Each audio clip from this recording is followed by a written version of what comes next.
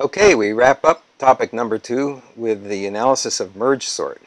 Analysis of merge sort gives us the opportunity to illustrate some things we learned in the insertion sort analysis, and also we're going to learn a new technique.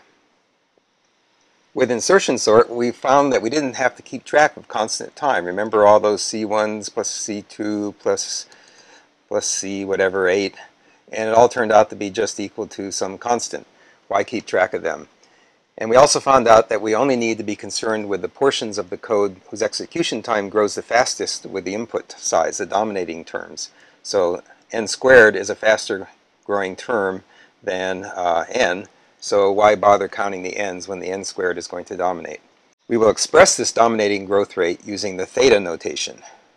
So, for example, insertion sort's best case was theta of n, meaning the time gets bigger as a linear function of n when the input gets bigger. And its worst case is theta of n squared, meaning it's a quadratic growth. As the data gets bigger, the time grows as in proportion to n squared. We will be more precise about these ideas in next week's topic. So while insertion sort's runtime depended on the data, as it turns out, the runtime for merge sort is the same for any data. We're going to analyze it in two parts.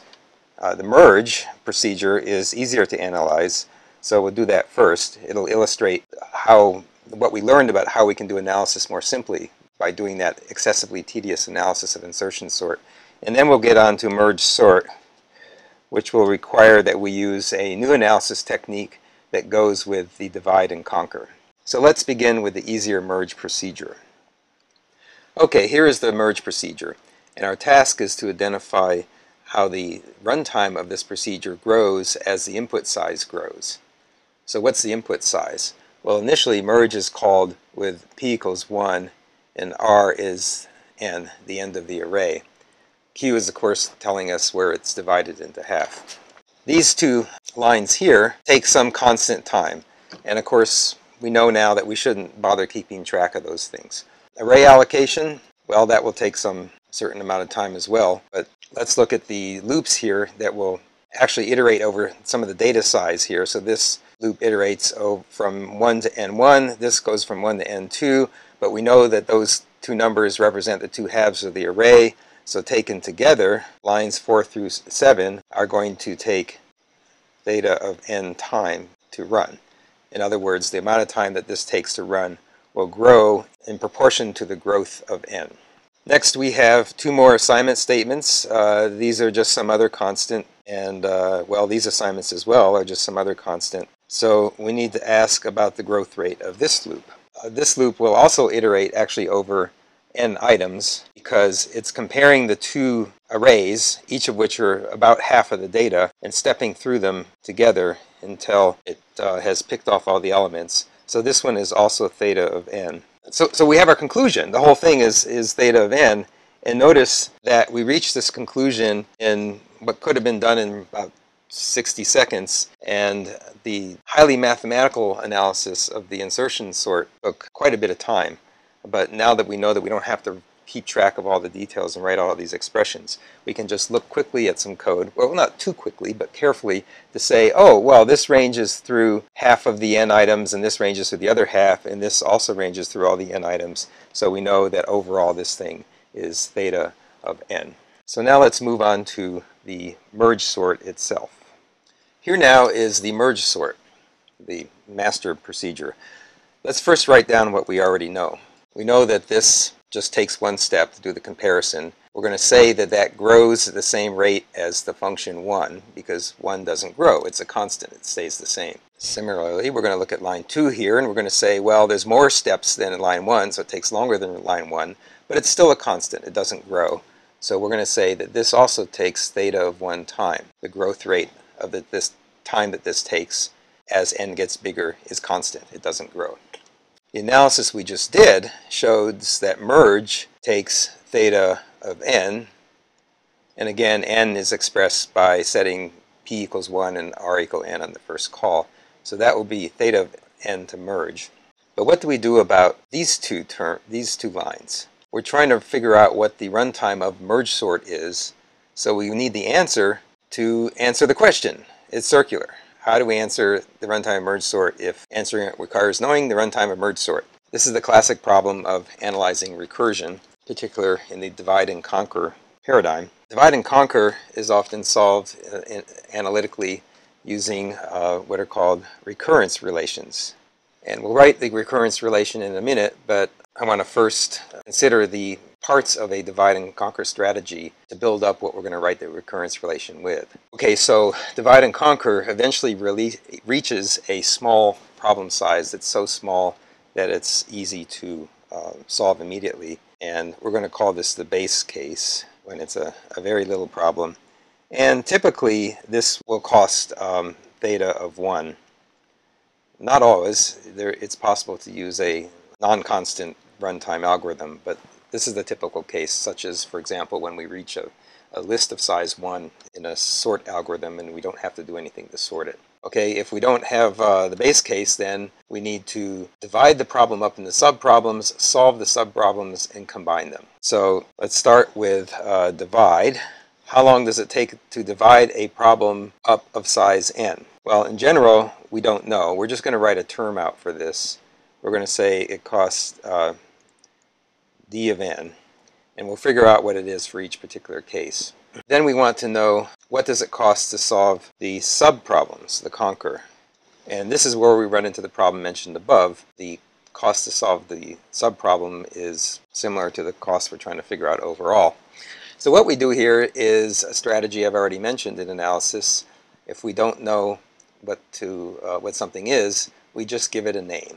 So we're going to observe that in general, when we're solving a divide and conquer problem, we might take the problem of original size, we might divide it up into A subproblems, and each of them might be of size, well, they might be 1 over B size of original, which at first will be n, but of course then of smaller problems.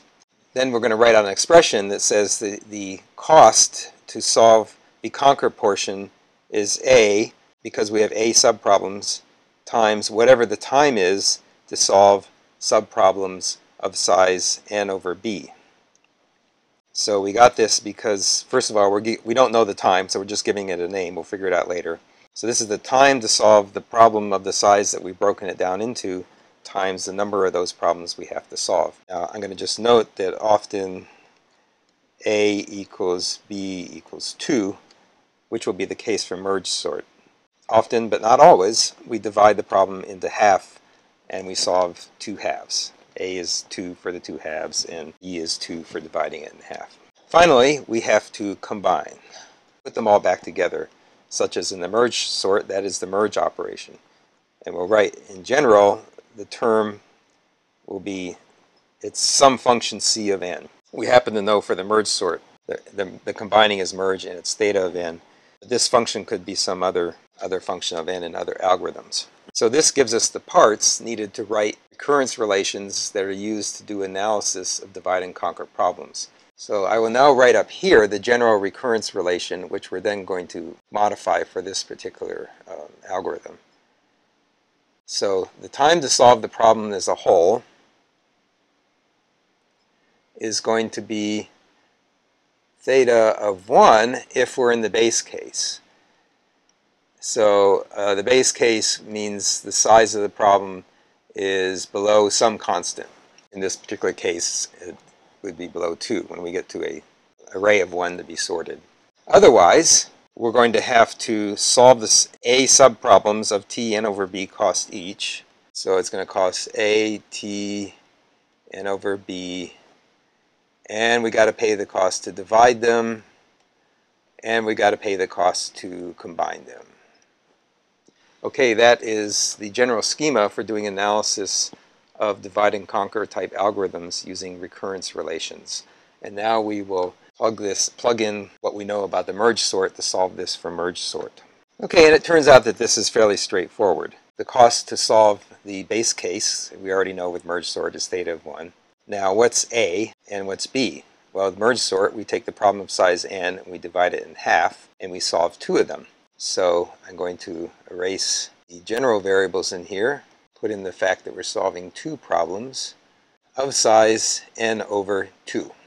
Now what about the d in the end? Well, the cost to divide is this stuff up here. That's the base case. This is the cost to divide. It's constant time. So I could erase this and write theta of 1, the cost to divide. But then we go look at the cost to combine. That's the merge, which is theta of n. So let's turn this into theta of n.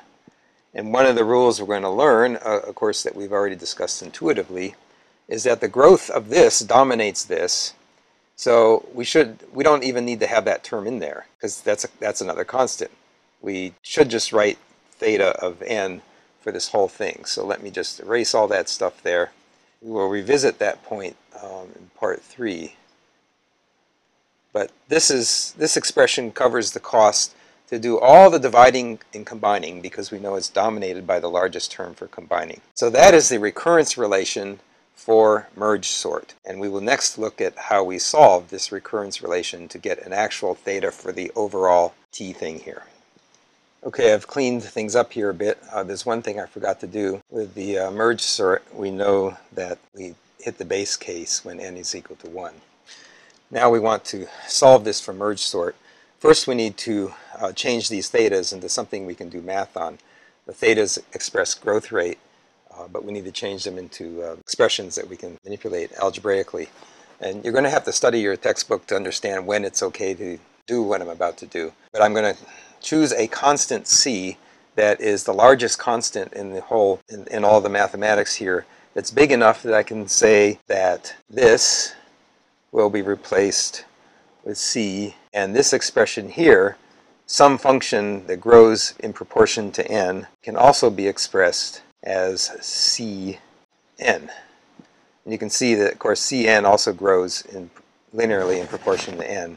We're just using c to represent whatever constants were hidden in that theta growth rate. So merge sort costs c if n is 1, and costs 2t n over 2 plus some constant n otherwise. And now we need to figure out how to turn this into a closed form equation where we don't have the same variable on both sides. We want to just say t of n is equal to something specific. When we cover chapter 4, we'll cover 3 methods for doing this. There's recursion trees, substitution, and the master theorem. The master theorem gives the answer with a straightforward calculation. Here we're going to do it a little bit more informally, using recursion trees to illustrate the idea of this kind of analysis. So let's look at the cost it takes to handle the original problem of size n.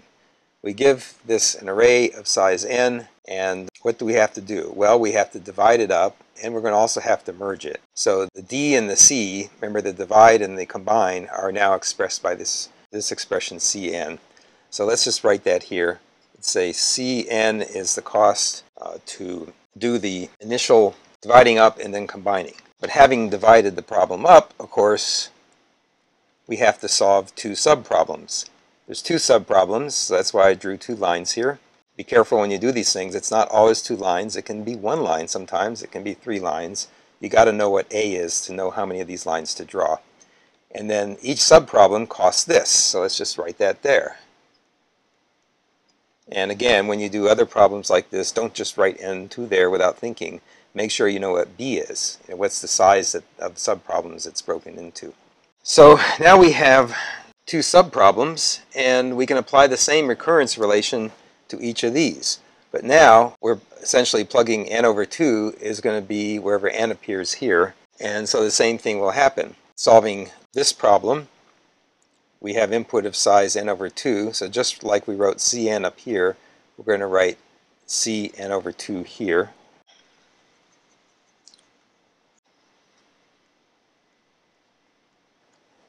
Again over here.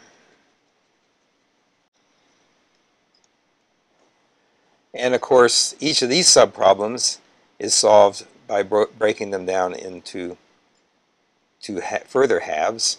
And so we have to pay the cost t of n over 4, because now these are smaller. Okay, so you saw how the merge sort breaks things into half and keeps breaking things into half until it gets into tiny problems. It solves those problems, and then the solution's coming back up. This tree represents that recursion tree. when you get the solutions done to these two sublists, you're going to pay Cn over 2 costs to merge them. This expression here represents the cost it took to divide them as well as the cost it took to merge them. And so this actually continues.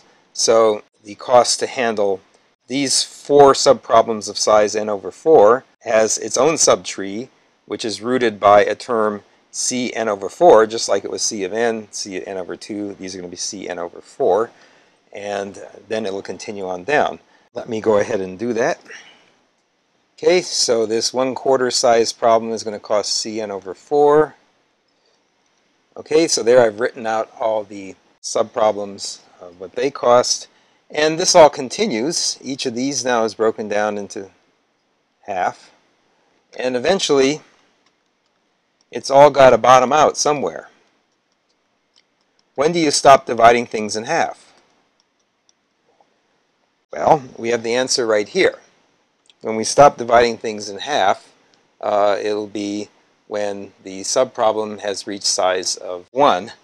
So when the subproblem has reached size of 1, we stop using this term and we use this term. We pay a cost of C. So all of these leaves will have C at the end. Now, this recursion tree is capturing the recursive call structure. The first call, it does 2 calls, each of those does 2 calls, and so on. So the total cost to run the algorithm is the sum of all these expressions in this tree. How the heck do we add up all those things? Well, let's notice something here. Let's sum the values in the rows. If you sum the values in the rows of this tree, this one here sums the Cn. This is Cn over 2 plus Cn over 2. That sums the Cn. Cn over 4 summed 4 times, sums the Cn. C summed n times sums Cn. So each row of this diagram gives us Cn costs contributed to the total cost of the runtime of merge sort. So if you think of this column of numbers here, it's essentially expressing how wide the tree is in terms of cost. And if we make a rough analogy to calculating the area of a rectangle, of course you compute width times height. So if we know that the width is Cn, we just need to know the height. In other words, how many of these rows are there? And then we will have the answer. And this is where we use the fact that the problem is divided in half. Now, the problem input size may be something other than a power of 2, which makes the arithmetic a little inconvenient. But if we're just trying to get a rough idea of the growth, we can say, well, given any input size, let's just round it up to the next power of 2, and we'll assume that the input size n is a power of 2. And so 2 keeps getting divided in half until it becomes size 1. And so then we have the question, how many times can you divide a number in half, particularly a power of 2, before you get to 1? Well, that is precisely the log of n, the log base 2 of n, because that is the definition of logs. N is equal to 2 to the log of n. That's the definition of the log base 2 of n, is the number that to which you raise 2 to that power, you get n. So, for example, if this initial n was 1024, 2 to the 10, you can only divide it in half 10 times until you get to items of size 1 here. So there's going to be exactly log n levels below this root level. We can only divide this in half log n times. So the overall total is going to be that there are log n plus 1 for this level here of these C of n's. So if we multiply that out, we get Cn log n plus Cn. Now again, let's ask what's the dominating term here. The C's don't really matter. When we go to theta notation, we ignore the C. We're just looking at growth rate. But we know that that grows as n gets bigger. But this n grows at the same rate, and any input sizes we're going to be dealing with, this will also grow. And so this whole term grows faster than that term. So this is the dominating term. So the answer we are seeking is that this whole thing grows proportionally to n log n. And that is, in fact, a typical growth rate for an efficient sort. Remember, the selection sort was best case theta of n and worst case theta of n squared. N squared grows faster than this. So a merge sort in large cases is more efficient than a selection sort, unless the data is sorted. A selection sort is going to be much faster if the data is sorted. Okay, I need to make a correction. I just realized I've been saying selection sort when I meant insertion sort. Well, that is the end of part 2. I hope this gave you an idea of different methods of analysis and prepares you well for the rest of the course.